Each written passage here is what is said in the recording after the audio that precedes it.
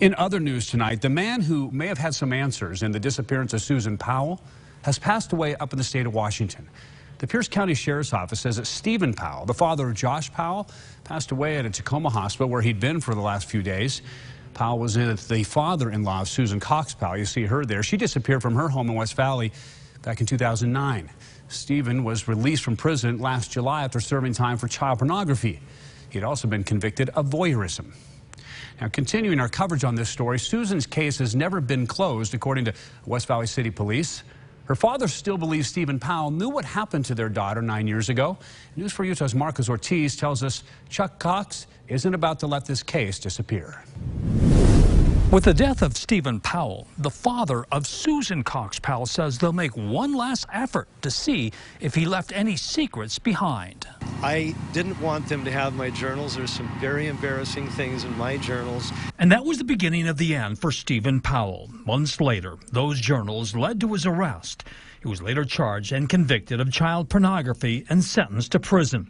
But he never offered police any help in finding Susan Cox Powell.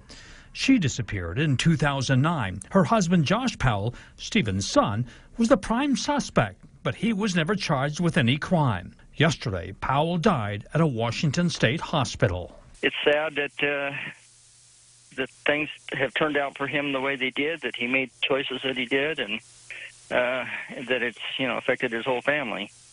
Chuck and Judy Cox are the parents of Susan, who's never been found.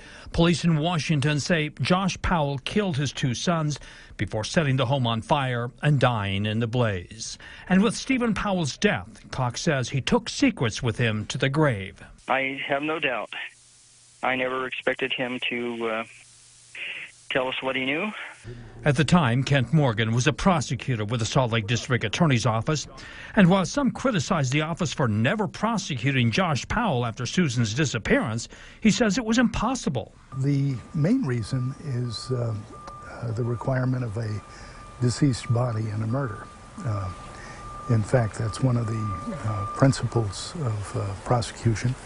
But Cox isn't finished with Stephen Powell. He says police in Washington plan to search Powell's property one last time. See if he left any clues behind, or maybe wrote some kind of a note or something to his family or to the people, to us, who knows. A spokesman for the West Valley Police Department says that the case has gone cold, but there's still a detective assigned to it. And should any new information arise, well, they'll reopen the case. In West Valley, Marcus Ortiz, News 4 Utah.